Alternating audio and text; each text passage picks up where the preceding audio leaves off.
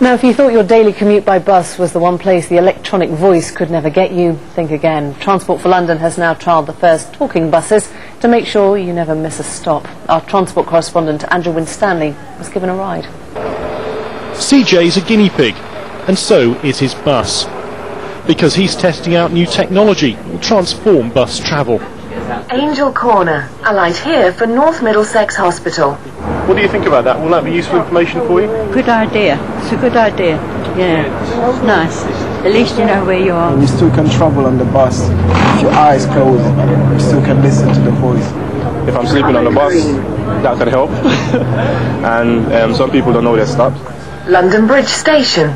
The talking bus will wake up sleepers, but it has got greater potential, perhaps encouraging on people for whom bus travel is now almost impossible. We've had cases in the past where people have got off buses at the wrong stop, thinking they were in a familiar area, but they weren't, and they've got into very serious difficulties.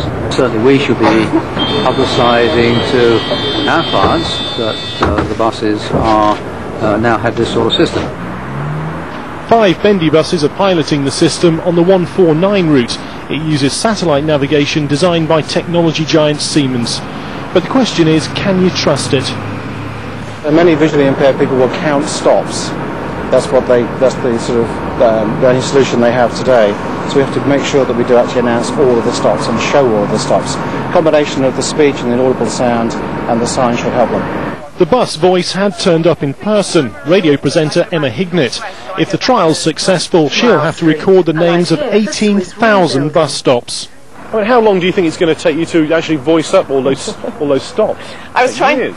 No, I reckon it's probably, if you work solidly, about 3.5 months. This is all part of a £117 million programme called iBus. Now, as part of it, it's also going to include better information at bus stops. So therefore, when your countdown timer says the next bus is due in 7 minutes, it actually should get here on time. Andrew Winstanley, BBC London News.